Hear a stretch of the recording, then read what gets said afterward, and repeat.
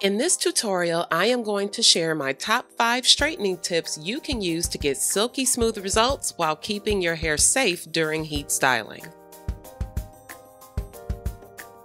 Tip number 1, make sure your hair is very clean before introducing direct heat. I always start by clarifying my scalp and hair to make sure all product from previous styling is removed. You do not want to heat up dirty hair. That's how you end up with a greasy, burned blowout.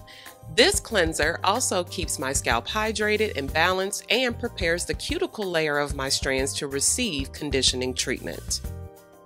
Tip number 2, always deep condition to protect your strands during heat styling. I use my curl restoring treatment to moisturize, strengthen, and smooth the cuticle layer. The quinoa protein in this makes it a perfect weekly treatment for all hair types because quinoa is the only plant-based protein that contains all 9 essential amino acids not produced naturally in the body that help strengthen and protect hair. The butters, essential oils, and botanicals in the treatment provide balance, so what you get is improved elasticity. That means your hair stretches without breaking, which means less split ends and more length retention and healthier hair. Tip number 3, always use a heat protectant. You should also read the directions on your heat protectant before, because many of them tell you to apply directly to your wet hair and skip the leave-ins so the protectant can actually attach to your strands and protect you. I am using a heat protectant that I formulated. Now, COVID messed up my timeline, but I am currently working on getting this along with some other newness to shelves in 2021. In the meantime, use a heat protectant you already have, or you can view my straightening techniques playlist here on my channel to see some that I have used over the years. Just make sure you use one.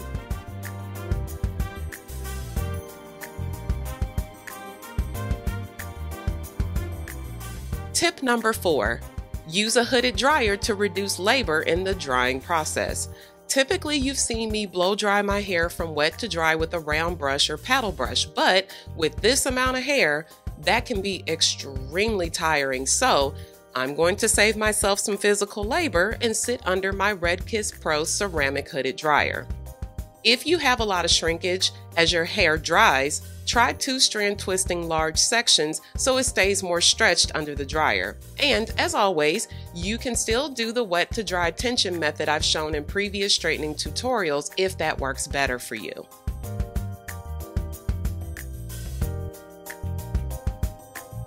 Tip number 5, always use ceramic tools to protect your hair from heat damage. Titanium tools give that super slick silkiness that a lot of people love, but they give those results a lot of times at the cost of your curl pattern if you're not very careful. And even with being very careful, the risk is still higher. The goal in straightening is not to try to knock out every little bit of texture you have, because that can push your hair past the elasticity limit.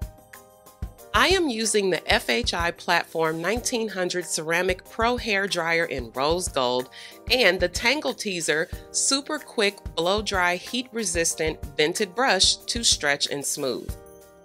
This blow dryer seals in moisture, repels humidity, reduces dry time, and gives smoother results with tourmaline ceramic technology.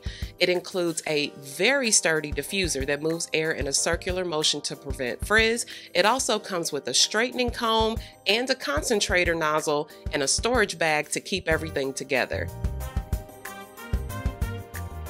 FHI is one of my favorite tool brands I've been using for about 15 years now. The quality, the durability, the heat control, the accessories they come with, it just makes it a good investment on a dryer. Not to mention, can we get into this rose gold? There is nothing like a beautiful tool to make you feel more interested in the labor of styling.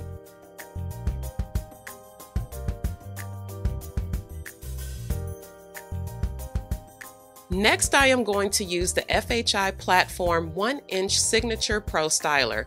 This flat iron has 3 layers of ceramic plating infused with tourmaline for controlled heat distribution.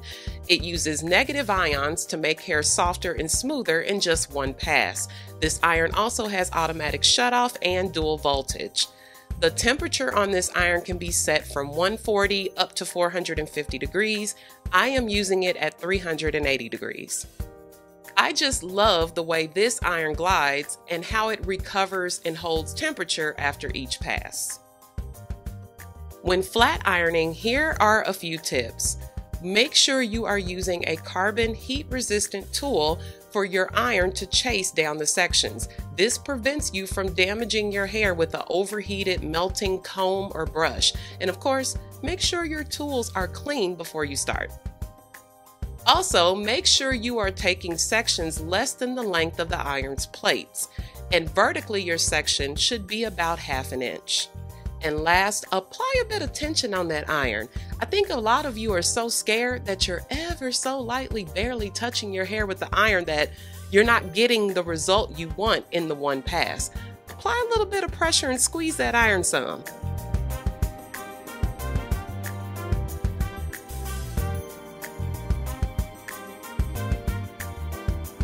To finish up, I am going to cut my ends, which I do about 3 times a year. I cut wet and dry, depends on the mood I'm in, but also I have consistent shrinkage, so it doesn't matter for me. If you have varying levels of shrinkage and most of the time you wear natural styles, you'll probably benefit more from a curly cut to make sure your shape is how you want it. Depending on just how much variance of texture and shrinkage you have, that could result in an uneven appearance when you straighten. But if you only straighten your hair every now and then, you can just style around it on your blowout. Keeping your ends cut allows you to keep more of the length you grow. It doesn't have any bearing on the rate of growth, but clean ends just look better and they style better. There is nothing cute about tattered ends. You gots to cut them.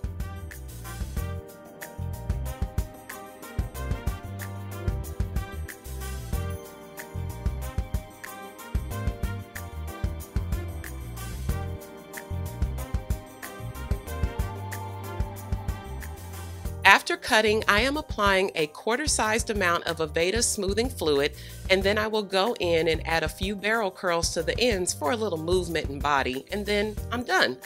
Total time on this process was about 1 hour and 45 minutes. At night, I wrap my hair in a Bantu knot on top of my head and cover with a scarf or a satin-lined cap.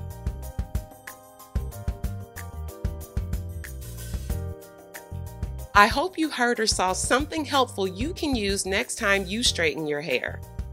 You can find links to everything used, including links to other related tutorials, in the About section below or by visiting MoKnowsHair.com.